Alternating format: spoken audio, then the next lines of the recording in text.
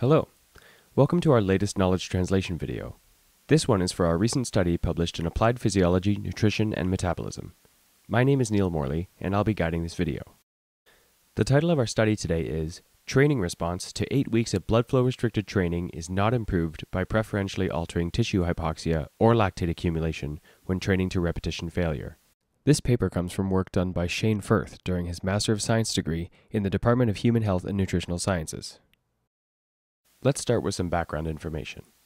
There is evidence to suggest that low-load blood flow restriction training, that is, performing resistance exercise while wearing a blood pressure cuff around the exercising limb, is a more effective way to increase muscle size and strength than the same load without blood flow restriction. However, despite the benefits of low-load blood flow restriction training, or BFR, the specific way in which it causes changes isn't entirely clear. Two of the suggested ways it may be doing so are the reduced oxygen availability at the muscle, due to less blood flow into the muscle, and the accumulation of metabolites, or waste products, due to less blood flow out of the muscle. The problem is that it's very hard to separate these two potential mechanisms from one another to measure their respective effects. How do we hold one of these variables steady while changing the other? Another source of ambiguity in BFR literature is the use of different experimental models.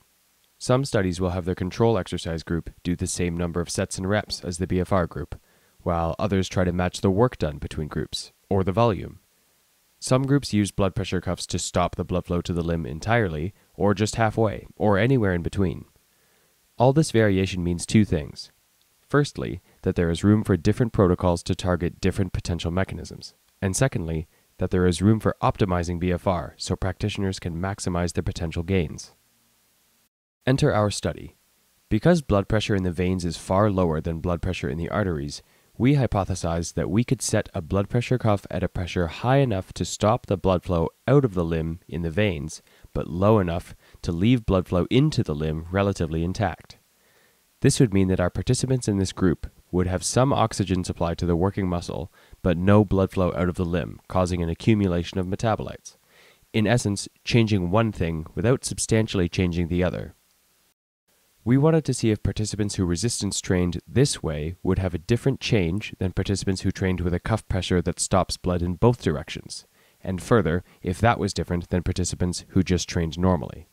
To do this, we recruited participants to 3 different groups: traditional resistance training, 100% occlusion pressure, that is, with 100% of the pressure required to stop blood flow in and out of their limb, and a group with 50% occlusion pressure, which had cuffs at 50% of that pressure.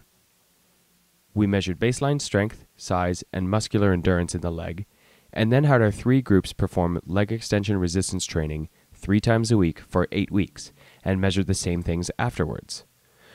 Our participants in each group performed 3 sets of 10 repetitions and a final 4th set to failure. By bringing each group to task failure, we essentially matched for intensity as opposed to volume or work.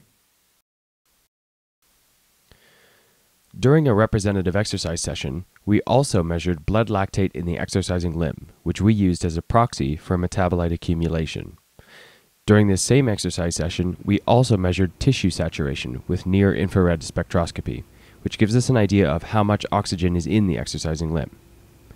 These 2 measurements gave us an idea of whether there were substantial changes to our 2 variables of interest due to the different cuff pressures.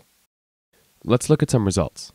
We found that all groups increased the size and strength of their muscles, as well as their muscular endurance, with no group significantly outperforming any other. This suggests that there is no further benefit to resistance training with 100% occlusion pressure compared to 50% occlusion pressure, and that both of these options are comparable to traditional resistance training if the tasks are taken to failure. When we looked at the tissue saturation and blood lactate measurements, we were surprised to see that 50% occlusion pressure did not actually result in significantly greater tissue saturation than the 100% occlusion pressure. Indeed, if we consider the accumulated deoxygenation stress, which we calculate as the tissue desaturation multiplied by the time spent desaturated, it was in fact greater in the 50% occlusion pressure group than the 100% group. That said, with neither tissue saturation index nor blood lactate concentration changing differently between groups, we have determined that altering cuff pressure alone may not be sufficient to disentangle these 2 potential mechanisms from one another and their contributions to blood flow restriction training.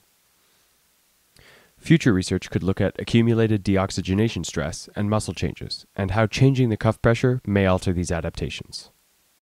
Thanks for stopping by, and if you're interested in learning more, check out the link to the article below.